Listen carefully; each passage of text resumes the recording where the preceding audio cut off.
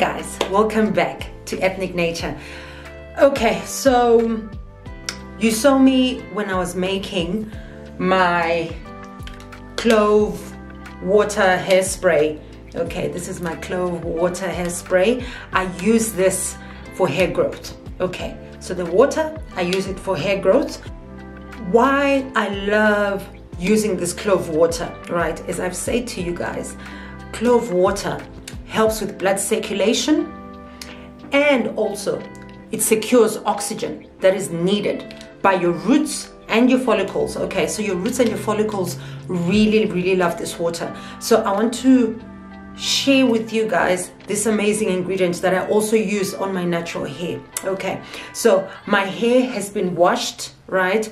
I had my wash day a few days ago, and so I always make sure that every single night before I sleep, I always spritz my hair with some sort of natural ingredient or the other. Okay, that's me. I always make sure that I spritz my hair. All right, so this is my hair that has been freshly washed. So all we do, you take your spray bottle and you just start spritzing. Okay, nothing complicated, guys. This process is not difficult at all. Okay, so do not worry about the whiteness that you're seeing in my hair.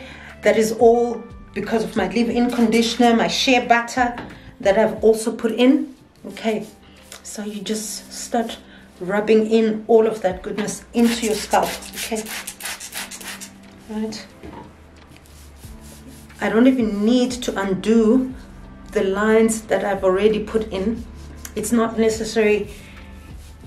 Natural hair is not difficult to manage, guys. Come up with a regimen, come up with a routine that you can follow through, right? And you'll watch and see your hair grow. Okay, so this is my hair, guys. All right, so this time I just decided to use gray. You know, sometimes I just like using, you know, funky colors, because really it's winter in Southern Africa. It is winter and I'm not leaving my hair out, so I don't even need to stress and worry about what color thread I'm using. Okay, I've got all sorts of thread. Okay, right, so I just rub in all of that goodness in. Remember, guys, we're trying to allow the oxygen to get in. Okay, so you rub it all in. It's also a wonderful time for you to immediately, you know, massage your scalp as well. So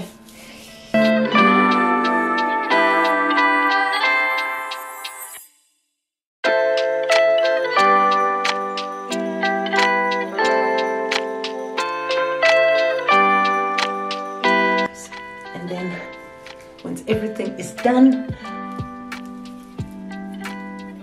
you know, so if you've got any scalp issues as well, this clove water will help as well. Okay, guys, so my hair is done. So that's all I do when I'm using my natural ingredients. Okay, so this is my clove water for hair growth. It's done. Okay, so my hair is done, because also I'm trying to grow my edges, and they have been growing. Look at that, guys, look at all of that growth. Okay, so I just rub it all in, make sure I get in all of those nutrients, massage the clove water in like so, massage it in. Okay,